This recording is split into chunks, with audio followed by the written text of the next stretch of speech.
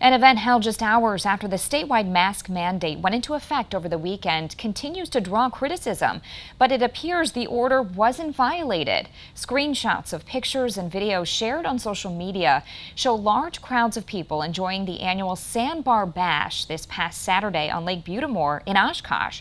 But they seem to be not physically distancing or wearing masks. Winnebago health officials had this to say. The health department encourages anyone who has attended a gathering or event with people from outside of their household where actions were not taken to prevent the spread of COVID-19 to monitor for symptoms and limit contact with others for 14 days from the event.